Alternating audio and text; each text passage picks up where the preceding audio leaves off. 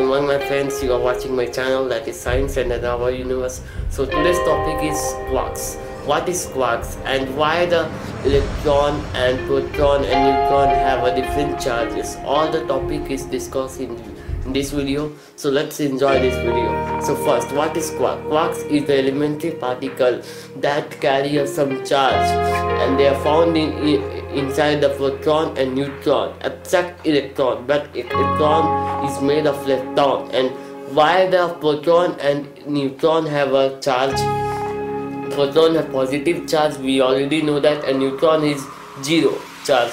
Why their charge is occur? Because in the proton, the quark inside the proton, there are 3 quarks, and there is total 6 type of quark, that is up, down, charm, streams, and top and bottom. So first, for proton quark, this is a proton, and here the inside of 3 quark, that is up, down, charm.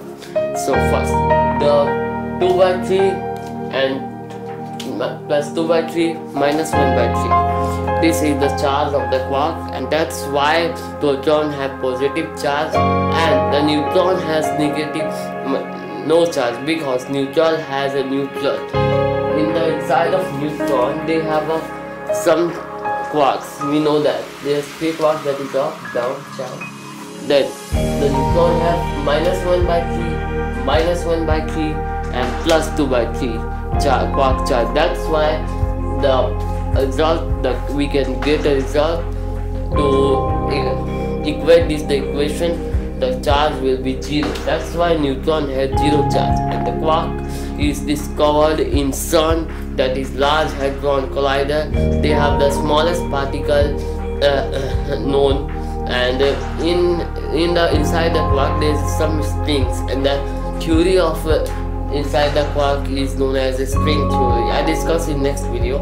So I hope you know that all the things, how, why and how quark is occurred inside the neutron and proton, and why the proton and neutron have some charges. And the main thing is the electron, and electron is not made of quarks. Electron is made of lepton. They are different families, groups, fermions. They do not belong to fermions group. Quarks is belong to fermions group, and leptons are belong to leptons group. And the force that can be bind all the 3 quarks, that is up, down, charm, and strange.